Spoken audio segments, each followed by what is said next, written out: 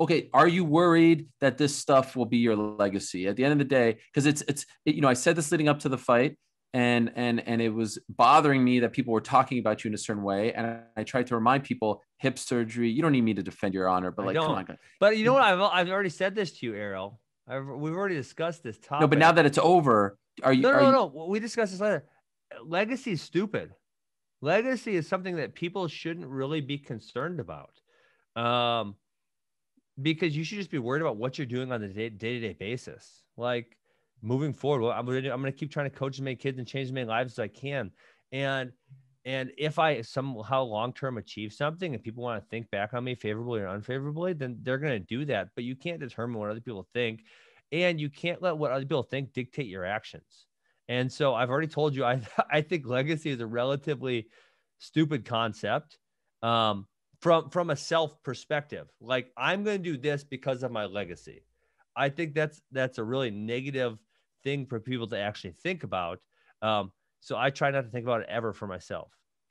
But you don't sit back and say like, man, when I'm 60, is this going to be the first line, or is this going to be No, the footnote? never, ever, ever. That's good. And Because you so, shouldn't. You really shouldn't. It's counterproductive to your current life to think about what people may think of you in your future life.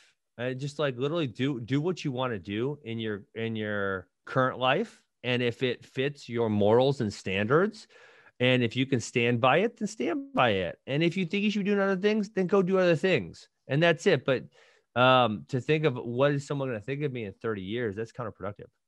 you have won way more in your life than you have lost. Yep. However, and I hope you take this the right way, you're one of the Yeah. best losers that I've ever met, in the sense that no one you handled defeat, and you don't just lose, you have lost twice in a very public and spectacular Yeah. way, and you handle it better than anyone. Who taught you how to do that?